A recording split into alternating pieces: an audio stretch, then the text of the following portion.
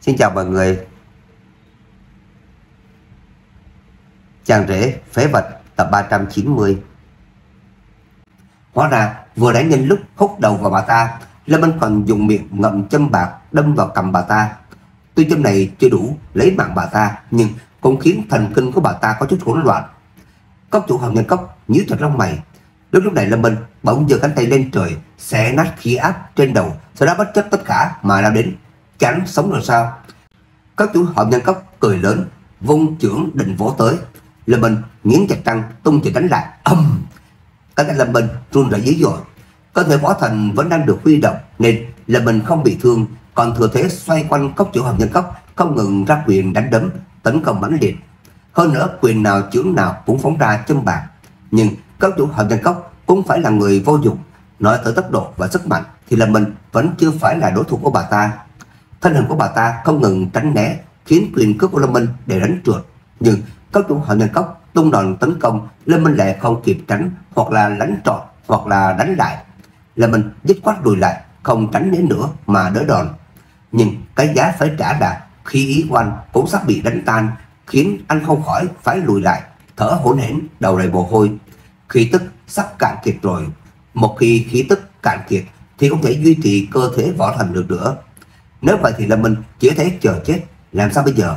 Anh đã bị dồn vào đường cùng. Ánh mắt Lâm Minh lạnh lùng, nắm tay siết chặt. Bỗng dưng anh nhớ ra điều gì đó, nhìn cốc chủ Hồng Nhân Cốc rồi quay phát đầu bỏ chạy. Đồ hèn!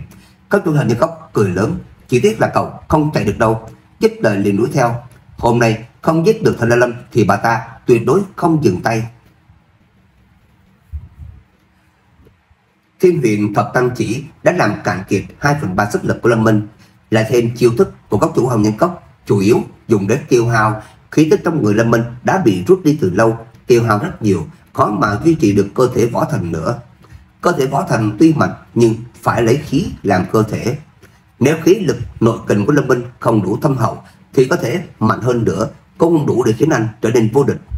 Cốc chủ Hồng Nhân Cốc biết rõ điều này nên tấn công không ngừng nghỉ, khiến Lâm Minh vô cùng chật vật. Tuy có thể võ thần không kiên trì được bao lâu nhưng vẫn còn. Thế nên bây giờ cốc chủ Hồng Nhân Cốc vẫn chưa thể giết được Lâm Minh. Lâm Minh cố chịu được sự tấn công của cốc chủ Hồng Nhân Cốc, tháo chạy ra ngoài sân bóng. Anh cởi bộ vest trên người ra, kéo ống tay áo xuống che mặt. Hành động này khiến cốc chủ Hồng Nhân Cốc vô cùng khó hiểu. Anh định làm gì vậy chứ? Nhưng lúc này bà ta cũng chẳng buồn nghĩ nhiều nữa, tiếp tục truy kích. Tốc độ của Lâm Minh rất nhanh, hất tung cánh cửa chạy ra ngoài. Bên ngoài sân bóng đá, cảnh sát đã giăng dây cảnh giới. Rất nhiều cảnh sát đã có mặt, còn có không ít người của giới võ đạo. Dù sao trong sân bóng cũng xảy ra sự việc nghiêm trọng của người giới võ đạo giết người. Đội nhìn không thể chỉ dựa vào người bình thường để ứng phó chuyện này được. Nhưng so với cốc chủ Hồng Nhân Cốc, những người trong giới võ đạo được chính quyền gọi đến có thực lực thua kém rất nhiều. Ai vậy? Đứng lại, nếu không chúng tôi nổ súng! Cảnh sát bên ngoài quát lớn, nhưng hai người vẫn bỏ ngoài tai. Là mình tung người nhảy lên nắp một chiếc xe rồi lao ra đường. Cốc chủ Hồng Nhân Cốc thi triển khinh công đuổi theo sát nút, khiến hiện trường nhốn nháo, khí tức quá đáng sợ. Trời ơi, rốt cuộc hai người này che mặt là ai vậy chứ? Quá đáng sợ. Tôi thấy bóng dáng của người ông kia hơi giống Thành Lâm. Cái gì? Ông nhìn nhầm sao? Ai họ thấy khiến Thành Lâm phải bỏ chạy khắp nơi như vậy chứ? Người của giới võ đạo run rẩy vô cùng kinh ngạc. Mà họ không dám đuổi theo, vì họ cảm nhận được sự mạnh mẽ của cốc chủ Hồng Nhân Cốc. Chỉ thấy cốc chủ Hồng Nhân Cốc lăng không một chưởng vỗ vào lưng Lâm Minh. Một luồng chưởng phong hung ác tạt mạnh về phía người Lâm Minh. Lâm Minh lộn về phía trước mấy vòng, làm đổ mấy thùng rác và đèn đường, sau đó vội vàng bò dậy, tiếp tục chạy về phía trước. Anh thở hổn hển, khí tức trong người đã không còn nhiều. Cốc chủ Hồng Nhân Cốc cười như điên dại. Họ Lâm kia, để tôi xem cậu còn có thể cầm cự được bao lâu nữa. Ha ha ha. Nói xong bà ta tiếp tục đánh Lâm Minh. Tốc độ của Lâm Minh không nhanh, không thể cách đuôi cốc chủ Hồng Nhân Cốc được.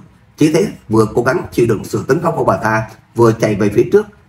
Mỗi lần bị đánh ngã, anh đều cố gắng đứng dậy, sau đó chạy tiếp. Người đi đường bị dọa cho chạy tán loạn, cả con đường nhốn nháo ầm ĩ. Lâm Minh nghiến chặt răng không dám dừng lại. Cuối cùng anh đã đến nơi, bệnh viện nhân dân thành phố Giang Thành. Cốc chủ Hồng Nhân Cốc nhíu mày, cảm thấy có gì đó không đúng, nhưng không nghĩ ra đối phương có âm mưu gì. Lâm Minh chạy vào bệnh viện. Cốc chủ Hồng Nhân Cốc có chút mất kiên nhẫn, dồn tất cả sức mạnh đánh về phía lưng Lâm Minh. Là để Lâm Minh phun ra một ngụm máu tươi, ngã chuối về phía trước, lộn mấy vòng dưới đất, sau lưng da tróc thịt bong đã chảy ra máu, cơ thể võ thần đã bị phá rồi. Cốc chủ hậu nhân cốc mừng rỡ, thế nhưng Lâm Minh không nằm im dưới đất mà lồm cồm bò dậy chui vào cánh cửa bệnh viện. Lần này để tôi xem cậu chạy đi đâu. Cốc chủ hậu nhân cốc hạ từ trên không trung xuống, sau đó ánh mắt để lộ ra sát khí, khóe miệng nhếch lên sải bước đi vào. Bà ta ngửi thấy mùi của Lâm Minh, nghe thấy tiếng thở của anh. Bà ta biết lúc này Lâm Minh đã chạy đến nhà xác. Cậu nóng lòng muốn vào nhà xác như vậy sao? Cũng tốt, để tôi tiến cậu. Cốc chủ hậu nhân cốc bước xuống cầu thang, nhanh chân đuổi về phía Lâm Minh. Bà ta đá văng cánh cửa bằng sắt tan tành thành đống sắt vụn. Trong nhà xác, một bên Lâm Minh đang đứng hút thuốc trước một bộ thi thể cháy đen. Lúc này toàn thân anh đầy máu, nhưng lại lấy một chiếc khăn trong túi ra lau mặt sạch, chỉnh trang đầu tóc, dường như muốn lúc chết được sạch sẽ hơn, trang trọng hơn. Với mặt anh vô cùng bình tĩnh. Cậu còn di ngôn gì muốn dặn dò không? Cốc chủ hậu nhân cốc mỉm cười hỏi. Lâm Minh trích một hơi thuốc, đẩy thi thể vào hộc tủ, sau đó khàn giọng đáp. Tôi muốn nhìn thấy mặt bà đã giết tôi thì dù làm ma tôi cũng sẽ không tha cho bà.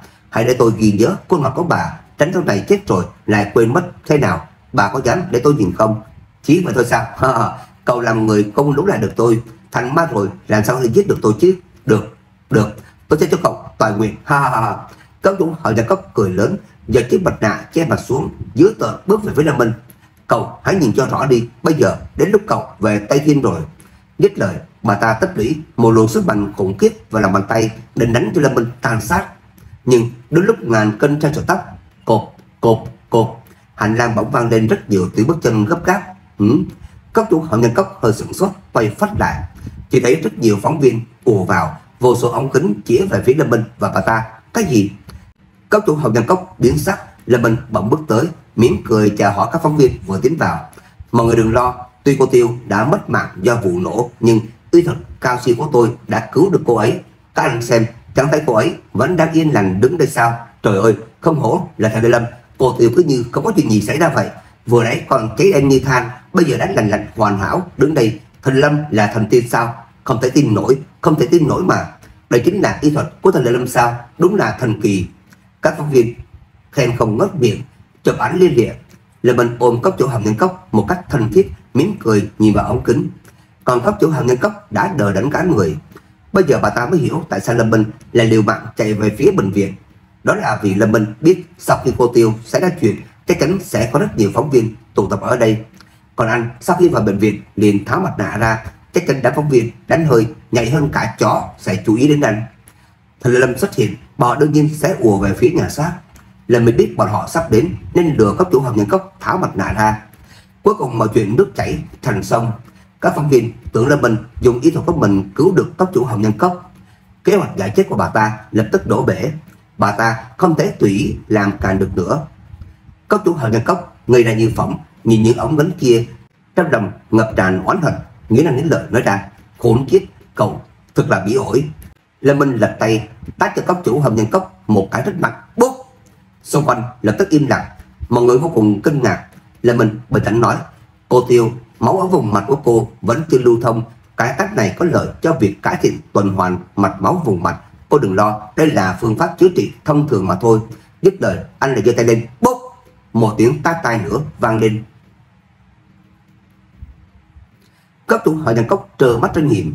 Bà ta ngây ra như phỏng, một lúc lâu sau vẫn chưa hoàn hồn trở lại. Cuối cùng cả người bà ta run rẩy, một luồng sát khí đáng sợ không gì sánh được bắn ra từ trong người bà ta.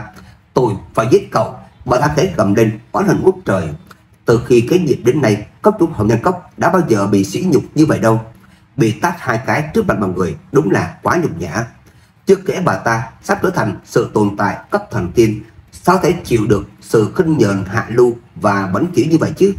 Cốc chủ hậu nhân cốc giơ tay lên định giết luôn Lâm Minh, nhưng đến lúc này Lâm Minh nhớ giọng nói, bà có thể giết tôi, nhưng cái giá là bà phải chôn cùng tôi, hậu nhân cốc cũng phải chôn cùng tôi. Hiện giờ đã có không biết bao nhiêu ánh mắt trước ống kính trực tiếp, bà không thoát khỏi liên quan đâu. Nếu có chủ đại nhân nghĩ cái mạng quèn này của tôi đáng để đánh đổi với tương lai, thậm chí tính mạng của cả hậu nhân cốc của bà, thì cứ việc ra tay, tôi cũng không còn sức chống trả nữa rồi. Lâm Minh nói xong liền nhắm mắt lại, mặt người giết thịt, Bàn tay đang giơ cao của cốc chủ hậu nhân cốc trở nên run rẩy, vẻ mặt bà ta đầy dữ tợn và oán hận. Sức phá hoại tàn bạo xoay tròn trong lòng bàn tay bà ta. Chỉ cần bà ta dùng sức vỗ một chưởng này thì Lâm Minh sẽ tan xương nát thịt, chết thảm tại chỗ. Nhưng bàn tay đang giơ cao của bà ta chần chừ mãi không thể hạ xuống được, bởi vì bà ta cũng giống Lâm Minh để không phải là người dễ bị sự oán hận che mờ mắt. Lần này bà giết Lâm Minh thì chẳng khác gì đồng quy vô tận. Giờ Lâm Minh có Trịnh Đăng Thiên chống lưng, cùng với những cống hiến quanh cho quân đội, bên trên tuyệt đối sẽ không tha cho cốc chủ hồng nhân cốc. Huống hồ giết một người có cống hiến ngay trước mặt mọi người như vậy thì tính cách sẽ nghiêm trọng đến mức nào chứ? Cho dù cốc chủ hồng nhân cốc cảm thấy mình có thể trốn đến tận chân trời góc bể, nhưng điều đó cũng có nghĩa là bà ta phải từ bỏ mọi thứ đang sở hữu mà dần ẩn tích. Điều này có đáng không? Rõ ràng là không đáng.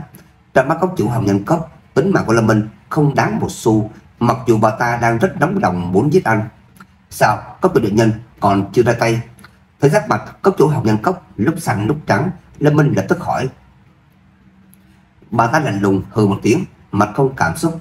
Bắt con, tôi tạm thời tha chết cho cậu, nhưng cậu yên tâm, hôm nay cậu thoát nạn thì tức là sau này sẽ còn chết thảm hơn. Những người bên cạnh cậu cũng sẽ có kết cục thê thảm hơn. Tôi sẽ biến bọn họ thành lò thuốc, khiến bọn họ thoi thóp không thể chết. Nếm đủ đau đớn, tôi phải khiến các cậu sống không bằng chết. Đây là lời thề của cốc chủ hồng nhân cốc. Dường như những lời đó của bà ta lạnh lẽo hơn cả nhiệt độ của nhà xác. Tôi sẽ chống mắt lên xem. Lâm Minh khàn giọng đáp. Cốc chủ hồng nhân cốc phất tay áo, xoay người rời đi. Bây giờ bà ta không còn cơ hội nữa, đành phải tính kế lâu dài. Còn đám phóng viên thì hoàn toàn không hiểu hai người vừa nói gì. Có người đuổi theo cốc chủ hồng nhân cốc để hỏi, nhưng bà ta lại khôi phục dáng vẻ lạnh lùng băng giá, ai hỏi gì cũng phớt lờ. Còn Lâm Minh đã nghĩ xong câu trả lời ứng phó, cười đáp. Các anh đừng thấy kỳ lạ, vừa nãy tôi và cô Tiêu đang đóng phim thôi. Phân cảnh vừa rồi là một cảnh trong phim Chiến Hổ 2.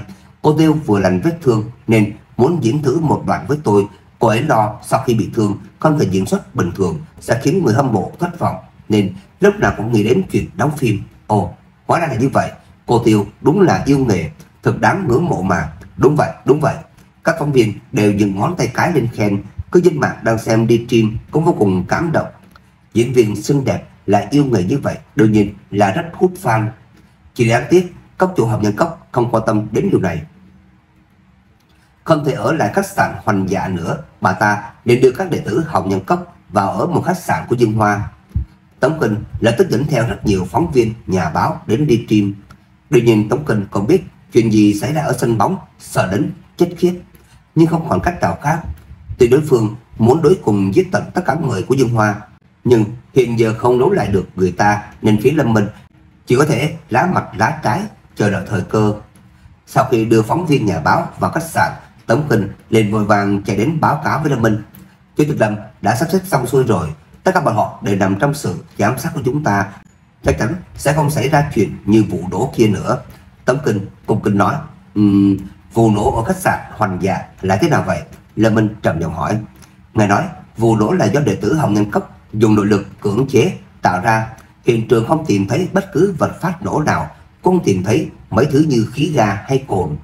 Thế nên người chúng ta cần giám sát không chỉ có mỗi cốc chủ hồng nhân cốc, mà phải giám sát từng người đi theo bà ta. Ngày đây nếu còn xảy ra chuyện tương tự thì ông phải lập tức ra mặt lên tiếng, nói rằng đây chỉ là quay phim, sau đó báo ngay với tôi, tuyệt đối không được để cốc chủ hồng nhân cốc giả chết lần nữa. Lâm Minh trầm giọng nói. Vâng, Chủ tịch Lâm, ông lui xuống đi, mọi chuyện phải thật cẩn thận, chú ý an toàn. Chủ tịch Lâm yên tâm, tôi biết rồi. Tống Kinh gật đầu rồi rời khỏi tầng hầm. Lâm Minh thở hắt ra rồi mở cửa vào phòng. Trong phòng là cả đội phán quyết, bọn họ vẫn đang điều dưỡng. Thật ra 12 người phán quyết đi theo đội trưởng đội phán quyết ra ngoài đe dọa cốc chủ hồng nhân cấp. Trước đó đây là 12 người của Lâm Minh. 12 người phán quyết này thực sự đã bị Lâm Minh nhốt riêng. Thần Lâm khí tức hỗn loạn, sắc mặt trắng bệch, ánh mắt mệt mỏi, trên người có nhiều vết thương, xem ra là đã gặp nạn rồi. Đội trưởng đội phán quyết đang ngồi ở sofa vừa uống trà vừa nói. Tôi nghĩ khó mà cầm cự được 3 ngày. Cốc chủ hồng nhân cốc phá được cả cơ thể võ thần của tôi không còn chỗ dựa nào nữa rồi. Lâm Minh thở hắt ra ngồi xuống khàn giọng nói.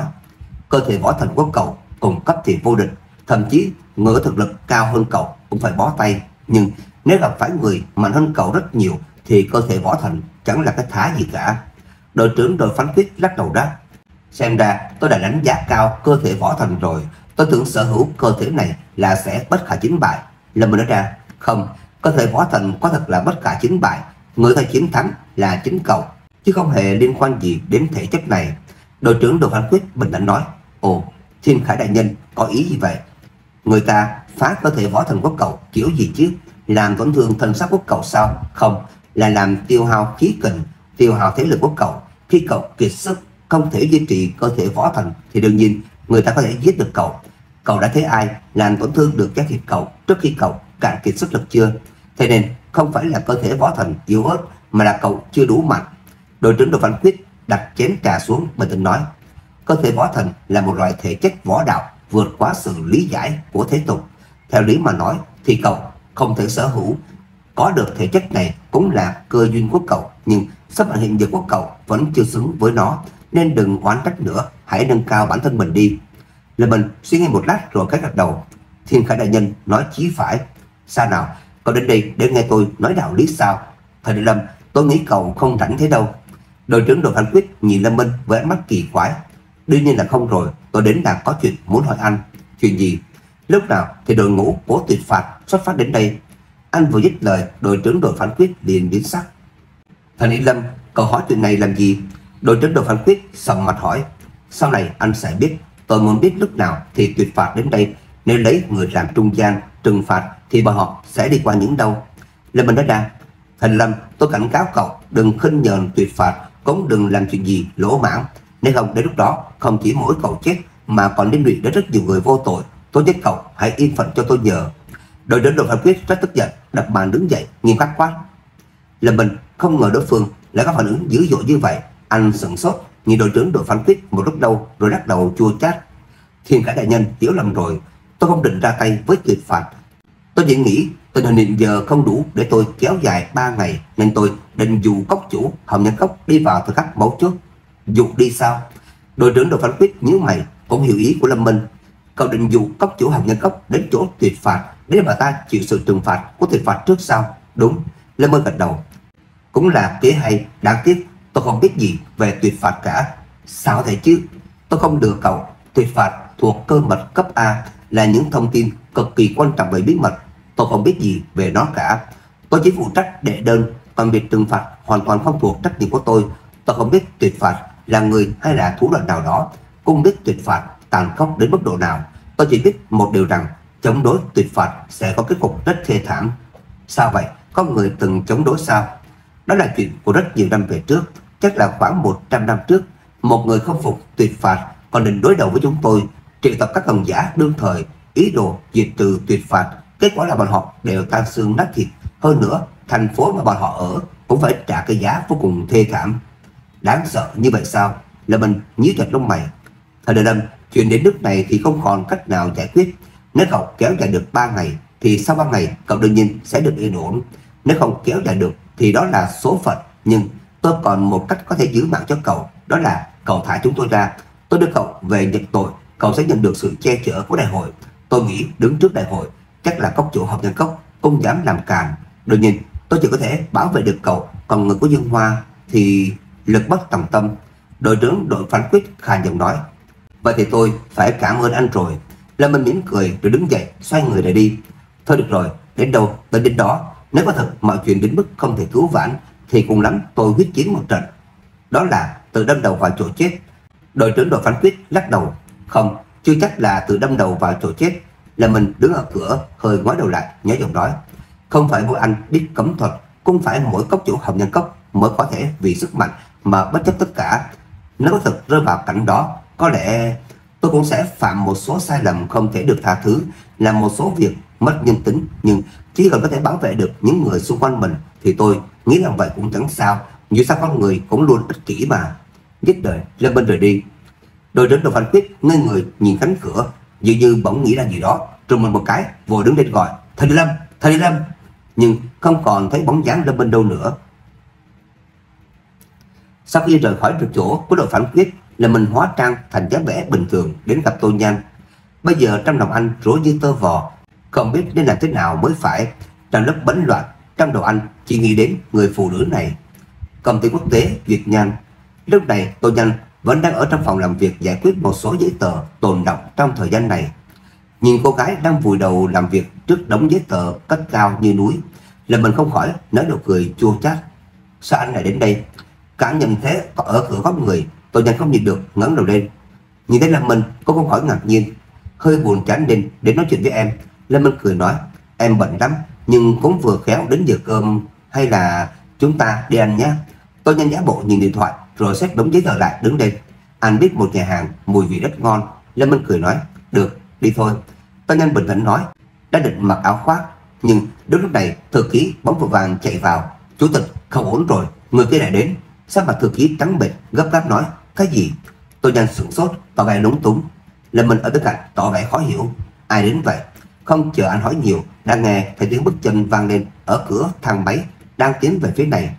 Một người đàn ông đeo kính gọng vàng, mặc sơ mi trắng, dáng vẻ nhã nhặn, nhanh chóng bước vào phòng làm việc.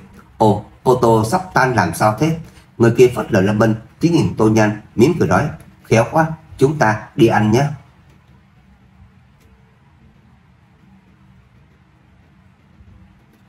Lại có rùi nhặt đến làm phiền Tô Nhân sao? Lâm Minh nhíu mày nhưng cũng rất tò mò. Anh thừa nhận ở Giang Thành danh tiếng của hai chữ Lâm Minh rất tệ, nhưng ai cũng biết Tô Nhân được thầy Lâm nhìn trúng. Tuy có người rất thích cái đẹp, nhưng chắc chắn là không có ai có gan cướp phụ nữ với thầy Lâm mới phải. Sao tên khốn này là Tô Nhân chạy đến đây hái hoa như vậy chứ? Anh Chu, mau anh hãy tự trọng, chồng tôi đang ở ngay đây. Sắc mặt Tô Nhân xa sầm lại lùng nói, chồng cô sao?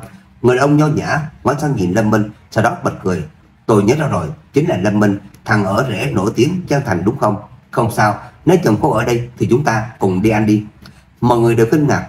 Anh Chu, tôi không đánh đùa giỡn với anh, làm phiền anh tránh ra, đừng quấy rối tôi nữa. Tôi nhanh sáng nhạc quát. Quấy rối sao? Cô Tô, tôi vẫn luôn nói chuyện nghiêm túc với cô, nhưng cô lại không cho tôi cơ hội. Tôi quấy rối gì chứ? Người đàn ông họ Chu nheo mắt cười nói, anh đến tìm tôi không nói chuyện công việc, cũng không nói chuyện công, anh muốn nói gì với tôi chứ? Tôi nhanh hừ mũi. Cô yên tâm, không phải nói chuyện tình cảm, tôi đến nói với cô chuyện về thầy Lâm. Anh ta mỉm cười nói. Tôi nhanh nghe thấy thế, cả người run rẩy. Lâm Minh ở bên cạnh cũng vô cùng kinh ngạc, quay sang nhìn người đàn ông này. Nói chuyện ở đây không tiện, đi thôi cô Tô. Tôi đã đặt bàn rồi, cả hai vợ chồng cô cùng đi đi, chúng ta vừa ăn vừa nói chuyện. Người đàn ông cười rồi xoay người rời đi. Sắc mặt Tôi nhanh lúc đỏ lúc trắng, chần chừ một lúc mới định đi theo. Tiểu Nhanh, em đừng đi, để anh đi xem thế nào. Lâm Minh trầm giọng nói, chuyện liên quan đến thầy Lâm em vẫn nên hỏi rõ ràng thì hơn. Tôi Nhanh giỏi giọng đáp rồi nhanh chân đi theo. Lâm Minh bất lực. Người đàn ông đã đặt bàn ở nhà hàng đối diện công ty, ba người băng qua đường rồi vào trong dùng bữa. Hình như anh ta rất thích đồ ăn ở nhà hàng này, tuy bàn ăn không lớn nhưng gọi đầy cả một bàn rồi nhanh chóng cầm đũa gấp. Anh ta ăn rất nhanh nhưng động tác lại nho nhã, không thổ lộ chút nào, cầm thêm khuôn mặt tuấn tú khiến mấy cô gái độc thân trong nhà hàng bắt đầu nhức mắt đưa ghèn. Nhưng là mình và Tô Nhân không hề động đũa. Sao hai người không ăn chứ? Không hợp khẩu vị sao? Người đông mỉm cười hỏi ra. Anh Chu, anh 5 lần 7 lượt đến công ty tìm tôi, rốt cục là vì chuyện gì chứ? Vừa nãy chẳng phải anh nói có liên quan đến thằng Lâm hay sao? Muốn nói với tôi hay sao? Bây giờ anh có thể nói rồi chứ? Tô Nhân trầm giọng hỏi. Ồ, xin lỗi, tôi thích đồ ăn ở nhà hàng này quá. Người đàn ông lau miệng uống một ngụm rượu vang, mỉm cười nho nhã đáp lại. Thật ra cũng phải là chuyện gì phức tạp, tôi chỉ muốn nói cho cô biết thằng Lâm của cô sắp chết rồi. Chết sao? Lâm Minh và Tô Nhân đều giật nảy mình. Anh Chu, anh đang nói bậy bạ cái gì vậy? Cô Tô không phải là người trong giới võ đạo nên không biết rõ chuyện này. Chắc cô cũng xem đi stream chứ nhỉ? Cô biết chuyện bộ phim Chiến Hổ 2 do thầy Lâm đầu tư đổi vai nữ chính chứ? Đương nhiên là biết rồi. Thực ra nữ chính trước đó là chị họ tôi, nhưng không biết tại sao lại bị đạo diễn Tống thay đổi. Thầy Lâm dám không đổi sao? Cô có biết nữ chính hiện giờ là ai không? Là ai? Kẻ thù của thầy Lâm, hơn nữa còn là người mà thầy Lâm không đối phó được. Người đông nhỏ giọng cười nói. Tôi nhanh ngây người nhìn anh ta, đầu óc hỗn loạn. Hiển nhiên cô vẫn chưa tiêu hóa hết những lời anh ta vừa nói. Cái gì mà nữ chính là kẻ thù chứ? Cái gì mà thầy Lâm sắp chết chứ? Rốt cuộc anh ta đang nói gì vậy? Chắc không phải là anh ta bị điên đó chứ? Tôi nhanh có chút tức giận, nghiêm túc nói. Anh Chu, nếu anh đến gặp tôi để đùa giỡn thì rất xin lỗi, tôi không rảnh để đùa với anh. Bữa hôm này coi như tôi mời, Anh cứ ăn thong thả. Lâm Minh, chúng ta qua chỗ khác anh. Lâm Minh đứng dậy nhưng người đàn ông vẫn rất bình tĩnh, cười nói: Cô Tô Nhanh, cô Tô Dư là chị họ của cô, cũng quen biết chủ tịch Lâm, thậm chí mối quan hệ rất thân thiết. Tại sao anh ta lại đột ngột rút Tô Dư đến một cô gái lai lịch bất minh là nữ chính chứ? Hơn nữa, từ đầu đến giờ, nữ chính này chưa bao giờ rời khỏi ống kính livestream. Cô ta vừa rời khỏi ống kính đã xảy ra vụ nổ ở khách sạn Hoàng Dạ. Lẽ nào cô chưa từng nghĩ đến những chuyện này sao? Lẽ nào cô thực sự tin vào những lời giải thích của phòng quan hệ công chúng của Dương Hoa mà không tự suy ngẫm sao? Anh ta vừa dứt lời, Tô Nhanh liền khựng người, đôi mắt mở to.